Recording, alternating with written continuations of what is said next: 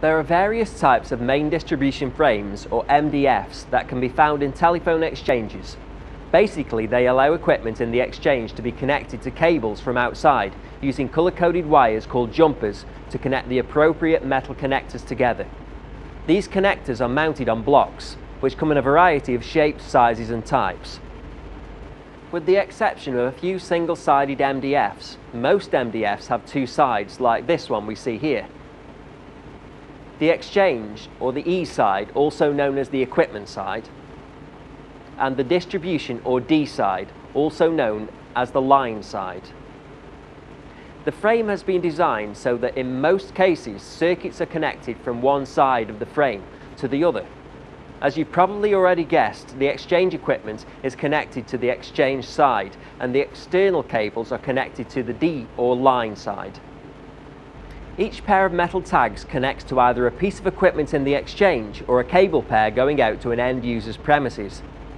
These tags are identified by a unique number.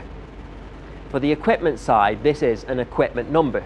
For the line side, this is termed a bar pair. These aren't always easy to find on a large MDF, so to help, all MDFs are mapped. Mapping works on a simple grid system when viewed from the side and is set on vertical lines or verts and horizontal lines or levels. This allows every block to be identified by a unique line of information. A block is still mapped to the appropriate vert and level even if there is a block missing below it. For example, this block here is on the 4th vertical, 3rd level up. It isn't altered by having the block below it missing.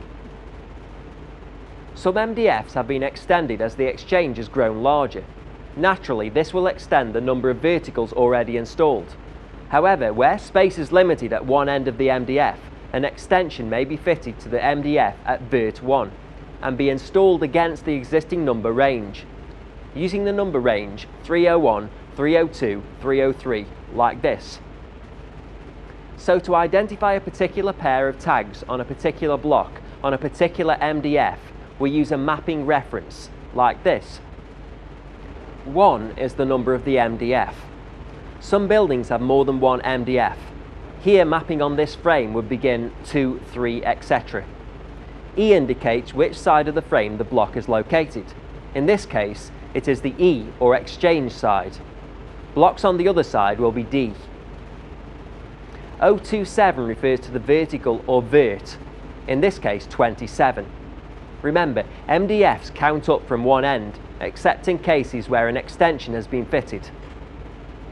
U06 tells us two things. Firstly, the U means that the blocks count up from the bottom, and that it is the block number 6. Some exchanges have blocks installed that count from the top of the frame downwards, and this is indicated by the letter D rather than the letter U. 023 refers to the specific tags on the block, pair 23 in this case. This is where the circuit should be connected. This means that to provide a single jumper wire, we require two mapping references, one for each end of each jumper wire used for the circuit. In some cases, the mapping reference may not have been quoted. Whilst this is inconvenient, all is not lost, as we can still use the equipment number and bar pair to identify the correct points where the circuits need to be connected.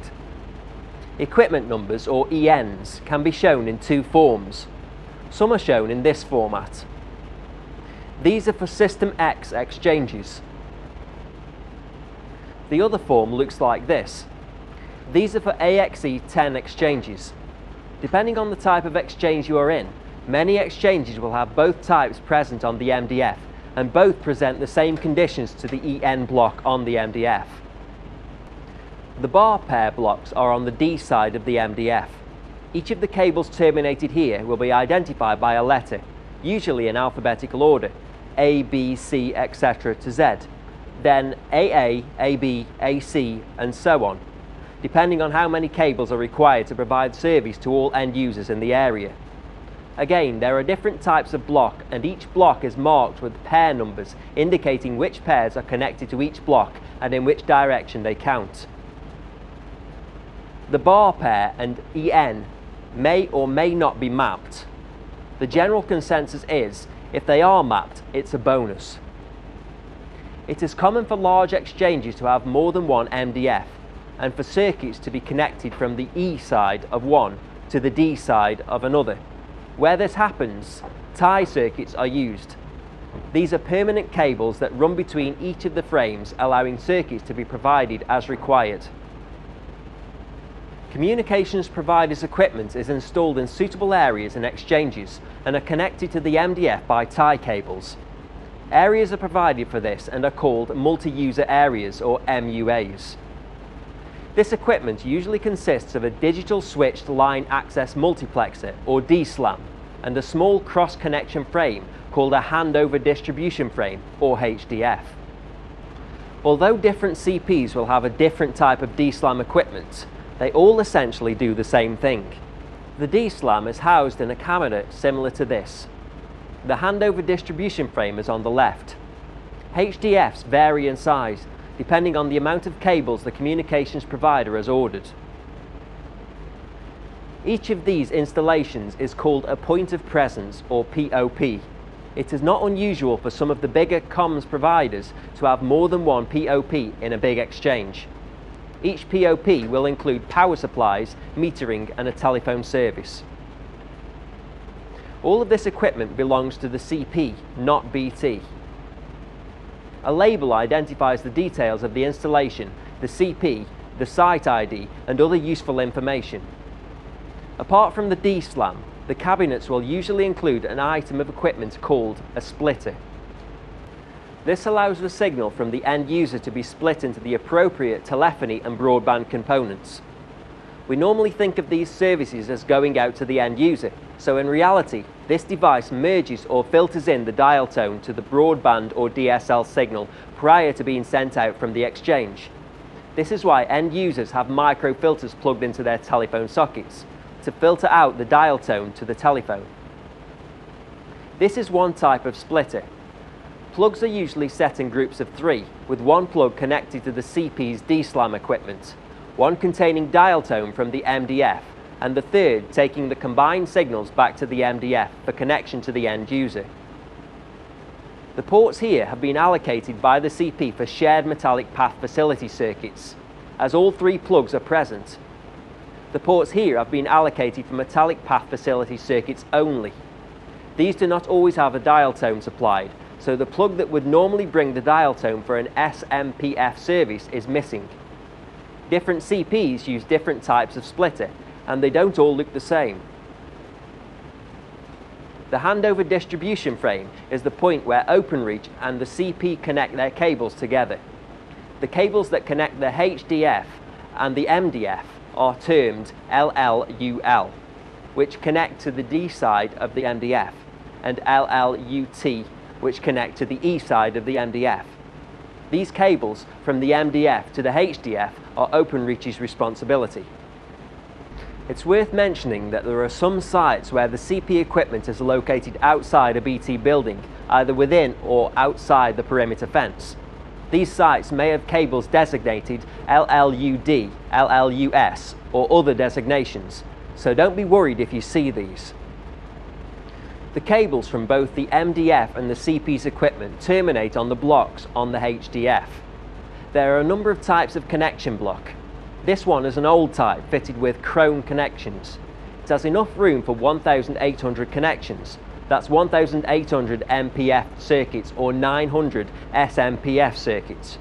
Each strip has 10 circuits and each block has 10 strips, giving 100 circuits. They are labelled with the LLU cable ID. This one is fitted with the new high-density strip connections. The current design of the HDF allows a maximum of 4,800 connections. That's 4,800 MPF circuits or 2,400 SMPF circuits. Generally, these are built back to back, giving up to 2,400 connections on each side. Each block is clearly identified with its ID number, with labelling being placed either on the strip underneath each block or to the upper left of the block on the back plane. This new method ensures that cables do not obscure the ID label.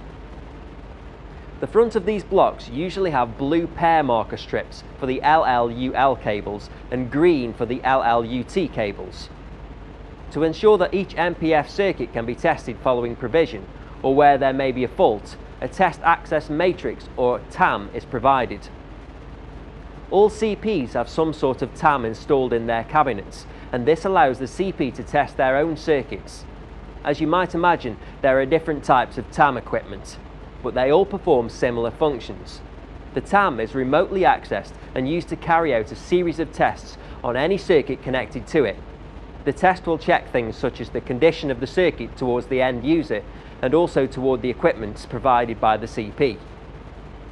However, Openreach must also be able to carry out a test, as they have the responsibility for the metallic path of each of these circuits. Each MPF circuit is connected to an Openreach TAM port before being terminated to the bar pair. Each TAM has 100 ports which are cabled to the blocks on the MDF. The TAM in block is found on the D side of the MDF. The TAM out block is on the E side. So to recap, we've seen that the MDF has an E side and a D side. Equipment is generally connected to the E side and the external cables to the D side. Some exchanges have more than one MDF and they are connected together using tie circuits. Communication providers have equipment that is connected to the MDFs through handover distribution frames. CP equipment usually consists of a digital switched line access multiplexer or DSLAM, a splitter which merges telephony and digital services such as broadband. And there is also a test access matrix or TAM which is used by the CP to test the circuit.